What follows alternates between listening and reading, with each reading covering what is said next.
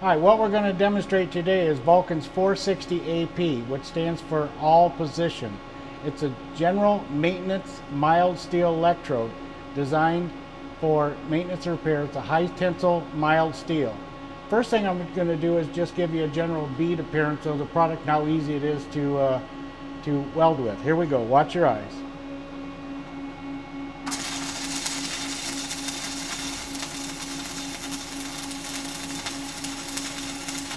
Okay, obviously we see that it welds.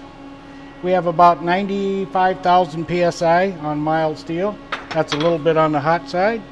I'll turn this down a little bit. Now what I'm going to demonstrate is if you have to tack something such as screens or sheet metal, and it's good for tacking when you're out in the field. Here we go. We're going to show you how to tack with it. It has instant restrike. Watch your eyes.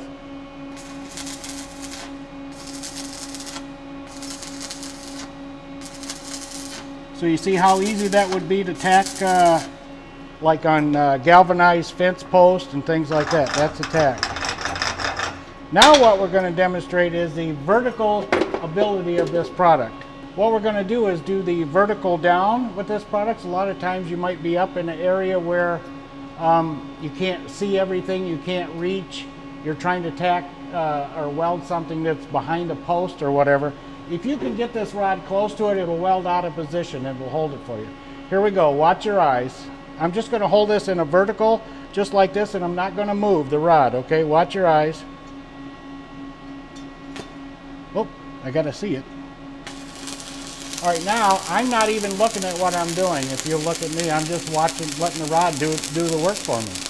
Just because I'm in a blind spot, I can't see what it's doing. It's just going downhill up where I can't see. There we go. Now we've designed this rod to have the burn rate of the rod is perfect for a travel rate for a vertical weld. So all you got to do is hold it there and let it do its thing for you. We'll let that cool down.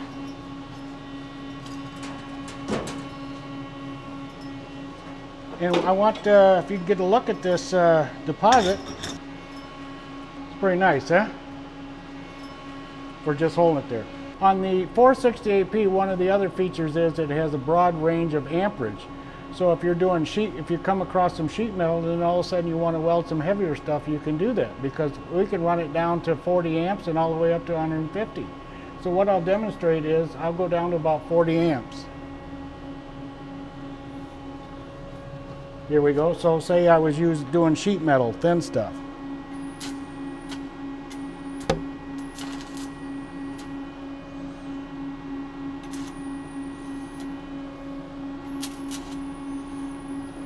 Oh, come on, buddy.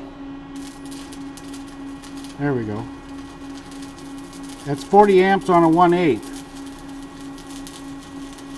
A great tool for a maintenance guy when he's got to weld whatever, mild steel, sheet metal, galvanized, perfect.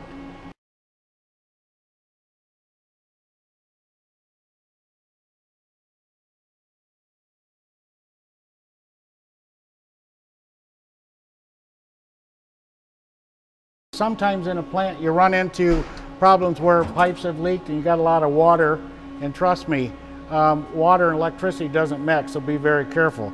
However, what we're going to demonstrate here is that you can weld underwater to maybe stop a leak in an emergency in a plant. And what I've got here is I've got a paint pan and I've got it weighted down, and I'm going to put this piece of steel right here to hold my example down. And what I'm going to do is I'm going to cover that up with water. Here we go.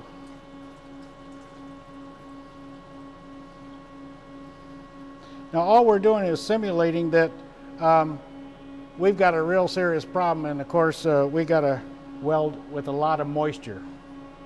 A lot of moisture. This is extreme. Okay, here we go. Watch your eyes.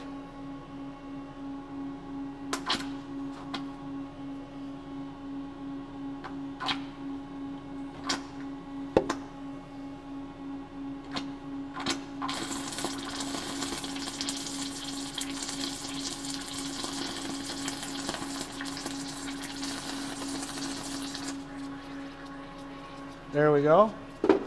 Now like I say, this is extreme, but what you're going to see is we're going to have a very clean weld with no pinholes, no hydrogen bubbles from the water, and sometimes in an extreme case this will get you out of trouble.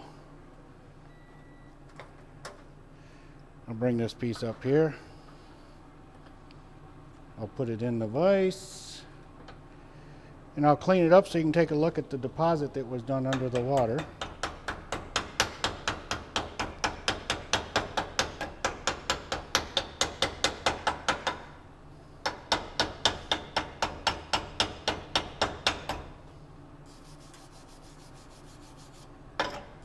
Well, I'm not very good. I couldn't see what I was doing, but at least I could have stopped a leak.